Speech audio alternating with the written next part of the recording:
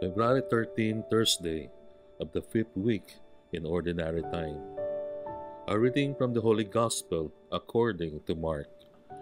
Jesus went off to the district of Tyre. He entered a house and wanted no one to know about it, but he could not escape notice.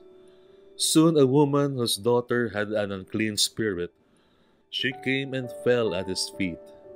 The woman was a Greek, a Syrophoenician by birth, and she begged him to drive the demon out of her daughter. He said to her, "Let the children be fed first, for it is not right to take the food of the children and throw it to the dogs." She replied and said to him, "Lord, even the dogs under the table eat the children's scraps." Then he said to her, "For saying this, you may go. The demon has gone out of your daughter."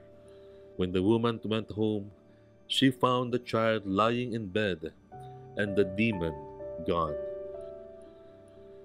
The Gospel of the Lord. Even the dogs. Jesus travels through the regions outside of Galilee in the district of Tyre, inhabited mostly by pagans. His presence is made known to a Syrophoenician woman who begs him to drive the demon out of her daughter. She falls at the feet of Jesus like a client seeking a favor from a patron.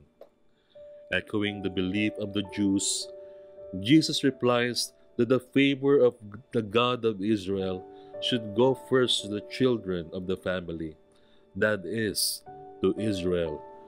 Adding to her disappointment and distress, Jesus calls her kind dogs, a strong insult in the Mediterranean world, since dogs are scavengers, not domestic pets.